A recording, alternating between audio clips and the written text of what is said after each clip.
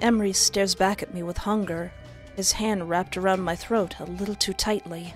I open my mouth to speak, maybe even to plead, but my voice leaves my throat when I feel his fingers prodding deceptively gently at the veins. Oh no, that isn't exactly what I wanted. Hello and welcome to my YouTube channel. I am Espoir Duvid, and today I want to play a game called Eldridge Estate. Thunder rolls. The ground beneath my feet tremble as I stare up at the massive set of doors before me. The mansion they belong to towers over my comparably tiny body, stone walls wet from the downpour. Oh no, am I going to get locked into a mansion full of crazy people again? The place is old, eerie. I should have known better than to expect anything different from a strange inheritance I didn't know about until a week ago. Has it really been a week since that letter arrived in the mail? My eyes dart down to the drenched piece of paper in my hands. The ink etched across its surface, bleeding and smudging into a barely comprehensible mess. If I squint, I can still make out the important parts. Dead grandmother, my inheritance of her estate, and the address that led me here. It'd be hilarious if, no, I inherited the spooky, scary mansion next to this one. Only now do I bother hoping that this isn't some sort of scam, or a serial killer luring the first gullible person that reads their letter into the woods to kill them. Oh yeah, that could happen too. But for a house like this? I decide I'll take any chances and finally step forward to knock. Silence. For a moment, the earth stands still, with only the chirp of crickets ringing in my ears. Then, the creak of slow footsteps across hardwood floor are audible, even from the other side of the doors. A lock clicks, followed by a second one, before they push open with an unnerving groan that's almost human in nature. A tall, pale man stands in the doorway, pushing his gold-framed glasses up under the bridge of his nose before speaking. Oh, hello, sir. We've been expecting you. His voice is deep and pleasant, soothing even, but the hairs on the back of my neck rise. He must notice my unease, because he quickly adds to his sentence. Pardon me, where are my manners? It is a pleasure to finally meet you, Espoir. My name is Eldridge. I was in charge of your grandmother's affairs following her death. Your ears are quite pointy, so might you be a vampire? If so, I'm very okay with that. I've served for years as her butler. In fact, I'm the one who wrote to you about the estate. This house comes with a butler? Emery's almost seems amused by my question. As well as a maid, unless you decide to fire us. We'd prefer if you didn't. This house, well, it's home to us. A mansion, a butler, and a maid? A house and new friends? I'm beginning to think this is a dream. Please, come in. We can discuss this more inside. You'll catch a cold standing out in the rain. Thanks. I'm freezing. He steps aside, clearing my view of the interior for the first time. I'm all right with this. I'm all right with all of this. To say the place is fancy is an understatement, but the lavish furnishings aren't what catch my eye. My gaze lingers on the welcoming smile that spreads across his lips for a moment before trailing behind him to a much smaller figure. Cute! The maid, adorned in an unexpectedly adorable poofy dress, side-eyeing me with a broom, grasped tightly in his delicate fingers. That's a he? Even better! Not too far from him sits what is certainly the cause of many daily messes. A pupper! A big brown mutt of some sort, three-legged and a little unkempt, ears perked in curiosity as its golden eyes stare into me. He's got 3 leggies? That's my grandmother's dog? What's its name? I step inside, and Emery's looks anywhere but in the direction of the creature in question. Tell me what the puppy's name is. You mean I got a hot butler, I got a hot maid, and I got a pupper and a house? What's not to love? Who cares if it's haunted? I most certainly don't. I suppose she's yours now. Actually, if you want to split hairs, but yes. She unfortunately comes with the territory. That's fine. I'm more of a cat person, but I will take care of the pupper.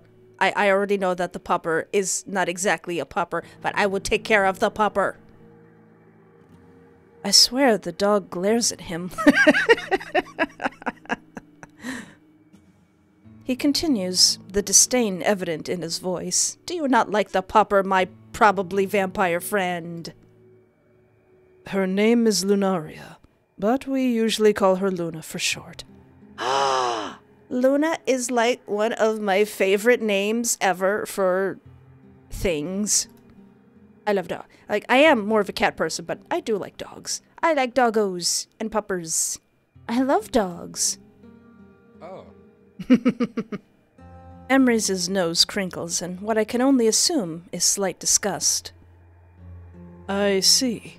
Well, I'm rather allergic. Luna's ears flatten, as though she doesn't believe him. I'm not sure I do, either.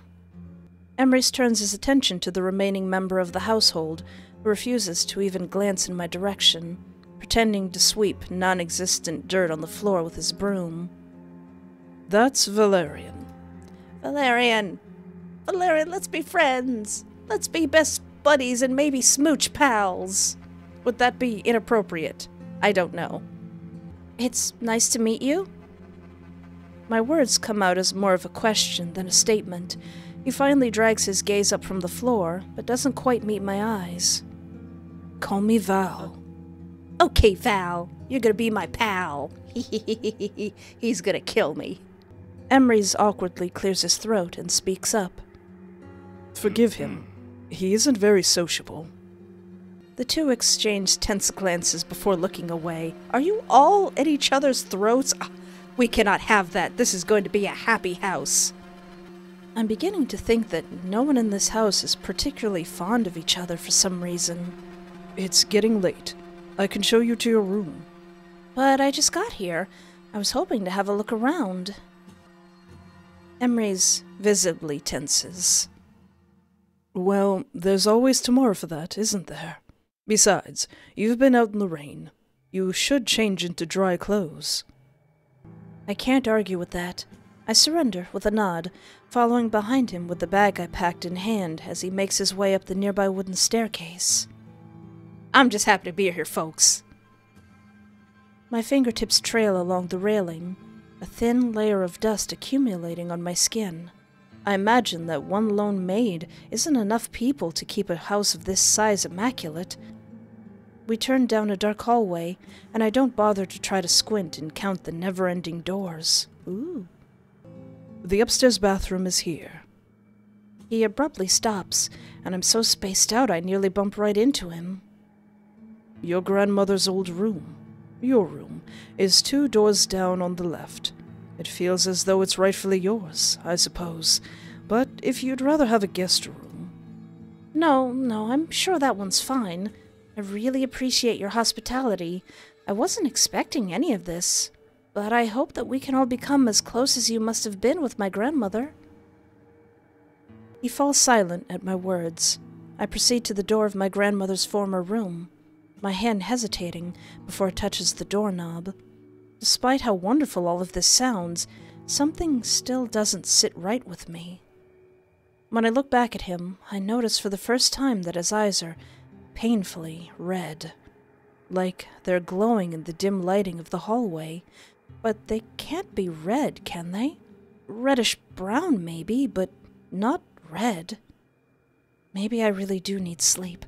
Or maybe he's a vampire, which I'm okay with. Good night. Good night. Grandmama, what have you been getting into? Our exchange is short and stale as I step into my new bedroom. It certainly must have belonged to an old lady. It's befitting of one, at the very least, but it's somewhere to sleep, so I don't mind.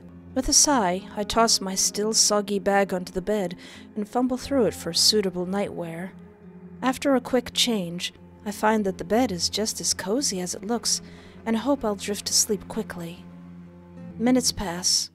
I can faintly hear the ticking of a clock from the hallway, even through the closed door. I roll onto my right side, then left, right, back onto my back until I'm staring wide awake at the ceiling. The unease that still sits deep in my bones has left me restless. It's probably normal after a move. It's probably nothing.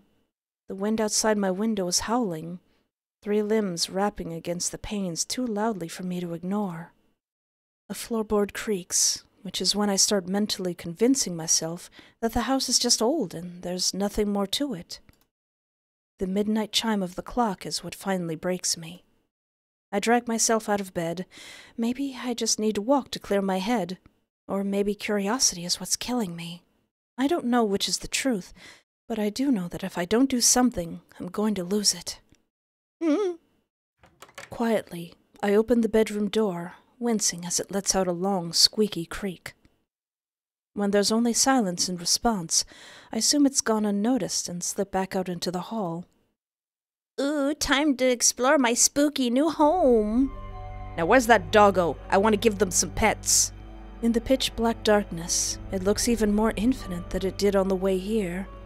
I tread carefully, my feet nearly silent against the aged wood beneath them. I count each door, but don't dare to open any yet, instead choosing to make my way back to the stairs. To my relief, I see no one left awake when I reach the bottom. Aimless wandering carries me through the living room until the corner of my eye catches a glimpse of moonlight shining through the cracked open door. I already know it's a bad idea when I approach, but it doesn't stop me. I push the door the rest of the way open to find a study. Ooh. My eyes are drawn immediately to the desk beneath the window, illuminated by the soft glow of the moonlight that led me. Half-melted candles and untidy stacks of books clutter the surface, while scattered papers litter the floor below. Judging by the disheveled state of the room, it must be well used. I run my fingers along the spines of some dusty books on the shelves lining the wall to the left, squinting in the darkness to read the titles printed on a handful of them. Shame and Tolerance, The Phantom of the Odium, 69 Shades of Grey, Beginner's Guide to Blood Sacrifice, Cyclopedia Vampira. I want to read all of these, especially 69 Shades of Grey. And Beginner's Guide to a Blood Sacrifice, because you never know when you might need that. Wait, what? My eyes and hands search the shelves frantically upon the realization that they are almost entirely occupied by various occult literature. Vampire encyclopedias organized by subject, from powers to weaknesses. Let me just read all of those. Werewolf compendiums that I decide to flip through, but quickly close upon seeing fanfiction-esque depictions of reproduction and alphas and omegas. Ah! I mean, not like I know anything about that. I actually don't. Grimoires and tomes, clearly worn from years of use. Some of them full of spells, while others are dedicated to potions. Now, is that describing Val, or is that describing my grandmother? Was my grandmother a witch? I lose track of time as I practically tear the study apart, somewhere between fascinated and mortified by every book I pull from the shelves. I must have been here for 15 minutes, maybe even 20, when a noise from the doorway snaps me out of my trance far too late. I whirl around, the book in my hands clattering to the floor as my entire body enters fight or flight mode at the scene in front of me. Ah! What are you doing in here? 'Tis my house, blood! I'm gonna poke around. Also adorable. Cute as a button. Emery's levitates inches off the floor, enveloped in dark smoke that's seeping rapidly into the rest of the room. Val's outstretched arm swirls threatening with a purple glow, and a woman with a painfully familiar set of ears and a tail, Luna, stands in the doorway, snarling viciously. Guys! Guys! We're all friends here! I'm not given a chance to finish my sentence before Val's magic knocks me off of my feet and onto the floor. Fellas! The result is only a dull ache, but it's enough to allow Luna to strike next. She's pinned me down in an instant, and despite my best efforts to wrestle her off, I quickly find that she's way stronger. Buddy! We're all friends here! I'm okay with this! Luna, let me give you some scritches! What should we do with her? Espoir knows too much now. We can't let her go. Fellas! I wasn't gonna go anyway! I love it here! Espoir was bound to find out eventually, though. But how do we know we can trust her? Maybe if someone would just explain what's going on in this darn house, there wouldn't be a problem. That's what all humans say. I don't really have an objection to that one. Luna approaches me, her ears flattened. Aren't you afraid of us? No, I mean, maybe a little bit right now, but it's not like that. I don't want to be. Yeah. We're buds. We're gonna have so much fun together. You guys will be working for me. I'll flirt aggressively with all of you. Actually, I think you're pretty cool. Just not when you're threatening me. The trio exchange glances amongst themselves, visibly confused. I keep stammering. So, if you could just unbind me and explain the truth about everything? As long as you guys didn't have a hand in my grandma's demise, too. Or is my grandma still here and she just wanted me to come live with everyone? That would be cute. Valerian frowns, clearly uneager to dispel my restraints, but he does anyway, after an approving nod from Emery's. I rise to my feet, rubbing my wrists where they were uncomfortably tight. Cool. Where do I even begin? It doesn't have to be the long version. You can summarize, if it helps. He sighs. If it isn't already exceedingly clear, I am a vampire. Lunaria is, of course, a werewolf, and Valerian is a wizard. No poops. I'm okay with this. All this is alright in my book. Luna snickers. Emery's isn't amused. Your grandmother was somewhat estranged from your family for a reason. From what she told me, she had a supernatural encounter of sorts at a young age. Of course, no one believed her, but it spiraled into a lifelong obsession. She was once a member of a prominent group of occult hunters. Fortunately, she had a change of heart and decided to dedicate her life to occult research. Oh. The three of us met her at some point after that. I suppose you could say she took us in. Took you in? Emery's opens his mouth to elaborate, but Val rudely interjects. They're long stories. The tension between the two of them is thick enough to be cut with a knife. She entrusted all of this to you, her home, her research, even us, but we weren't sure that we could trust you. Or that you wouldn't drive a stake through my heart. I would never, Emery's. I wish someone would. The sentence is barely even muttered, but it's clear that Emery's hears it. What is going on between the two of you? She hoped that one day her studies could pave the way for people like us to live in harmony with humans. Live in harmony with humans? From where I'm standing, it doesn't even look like they know how to live in harmony with each other. So, what do you say? She extends a hand to me, her tail slowly beginning to wag. Oh, precious. Friends? More than friends. We're buddies. I would be far too all right with all of this. I look from her, to Emery's, to Val, who might just be the least friendly-looking person I've ever seen. Maybe all of this really was too good to be true. How can they be friends with me? They've been living here together for who knows how long, and they obviously despise each other. Are humans really who my weird grandma wanted me to help them get along with?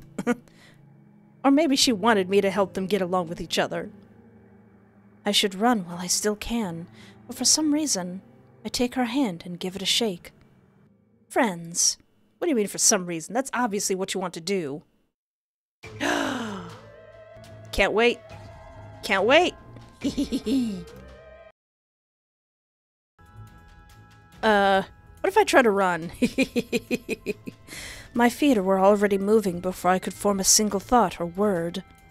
By some miracle, I dodged the burst of magic that flows from Val's fingers as I forced my way past the group, stumbling back into the living room and finally to the front door. Not gonna duck and go, was that some magic? Did they throw some magic at me? My fumbling hands try the handle, only to find that it's locked. My back hits the wall beside me before I even know what hit me. In the darkness, I can see the glint of glowing red eyes and white fangs. Oh no, that isn't exactly what I wanted. Emery stares back at me with hunger, his hand wrapped around my throat a little too tightly. I open my mouth to speak, maybe even to plead, but my voice leaves my throat when I feel his fingers prodding deceptively gently at the veins. Dude! Like a snake, he strikes. Dude! I cry out as his fangs sink into my skin, struggling in vain to break free. Just moan loudly and seductively. Make it weird. And, maybe he'll let you go. Just make it really weird. All of my strength drains slowly from my body, my vision beginning to darken at the edges when I finally give up. There's something carnal about the way his fangs plunge deeper and deeper as he drinks, but the searing pain advances with the world around me until it's only a dull echo off in the distance, soothed by a gentle euphoria that lulls me into oblivion. Everything fades to black. Did you kill me? In my own home that I just inherited? Rude. Emery's. You're literally just gonna go straight for the throat. Literally straight for the throat. Oh, and then you're just gonna bury me with a rock. Okay. You guys came at me first. I was well within my right to run. Okay, what if I try to fight? I can take them. I can take a werewolf, a wizard, and a vampire. In a fight. Actually, no, I probably could. These guys would, like, tear me apart. I'd be mincemeat. But what happens if I try to fight? I'm not given a chance to answer before Val's magic knocks me off my feet and onto the floor. The result is only a dull ache, but it's enough to allow Luna to strike next. She's pinned me down in an instant, and despite my best efforts to wrestle her off, I quickly find that she's way stronger. What should we do with her? Let me go? Espoir knows too much. We can't let her go. Espoir was bound to find out eventually, though. But how do we know we can trust her? I mean, I was about to throw fists with y'all, but I decide to take the opportunity to strike back while they're distracted. With a well-aimed kick, Luna is off of me, and I scramble back to my feet, making an effort to communicate, but only managing to say, "What the fluff?" Emery's scowls, disgusted. You guys came at me. You're the ones who started this. I was just looking at books. Language! Sorry. I grabbed the nearest book and hit him square in the face with it. Uh-oh. Okay, see, now I started it. I have started it, and you ripping out my throat will be highly justified. He stumbles back with a hiss, and I make a run for it. Screw this. I'm getting out of here. Restrict us. Cool. The air is nearly knocked from my lungs as magical bindings materialize and tighten around my body, sending me toppling face down onto the floor once again. So much for an escape. The heel of a shoe roughly digs into my ribs, turning me right side up. Nice try. I'd make an impolite gesture if my hands were free, but they're not, so I settle for a glare. Was I about to give Valerian the bird? Clearly, we cannot trust her. Hey, just maybe don't attack me first. Maybe if someone would just explain what's going on in this darn house, there wouldn't be a problem. That's what all humans say. Sorry for being a person. Luna approaches me, her ears flattened. You tried to hurt us. You'll do it again. I was freaking out. Luna's eyes burn right through me. Because you're scared of us. Because we're different from you. No, because you attacked me. If the handsomest man in the world came up and punched me in the stomach, goodness knows I'd be calling an ambulance. For him. Aren't you? No! No, I'm not. No, I mean, maybe a little bit right now, but it's not like that. I don't want to be. What? Actually, I think you're pretty cool. Just not when you're threatening me. The trio exchange glances amongst themselves, visibly confused. I keep stammering. So, if you could just unbind me and explain the truth about everything. Valerian frowns, clearly uneager to dispel my restraints, but he does anyway, after an approving nod from Emery's. I rise from my feet, rubbing my wrists where they were uncomfortably tight. Fellas and lady, listen, I am very okay with everything that's happening right now. Just don't come at me like that. What if I say, yes, I don't like you because you're monsters? So, maybe I am scared. Who wouldn't be scared of monsters? Their faces fall. I know I've screwed myself over the second the words are out of my mouth.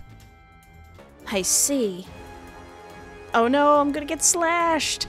Pain shoots through my body as the magical binds tighten. One extends up to my neck, crawling like a tendril, slowly wrapping itself around, but not yet constricting. Val stoops down to my level, the cold emptiness in his eyes sending chills down my spine. Yeah, well, you're very pretty / handsome, and I would have liked to date you. So there. What makes you so sure we're the monsters? Oh no! Don't laugh cruelly at my demise! The bind around my neck constricts. I try to gasp, but there's no air. Only painful pressure that I can't pull away from my throat, no matter how hard I try. Aw, man. All of my strength drains slowly from my body, my vision beginning to darken at the edges when I finally give up. Everything fades to black. Aw, well, you denied the vampire a meal. He probably hasn't eaten in a while. At least give me over to him. Well, that's fun. That's actually a whole lot of fun. This is just the demo, so I will leave a link in the description so you can follow this game if there is any more development. But this looks fun. I want to be friends with the monsters. I want to be their friend and maybe date them. And I would love to know what you think about this game, so leave a comment in the comment place, and then there will be a comment there, and then I will read that comment.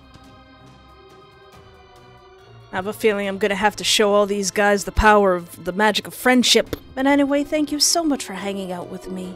Take care of yourself, have a great night, and remember, there is always hope.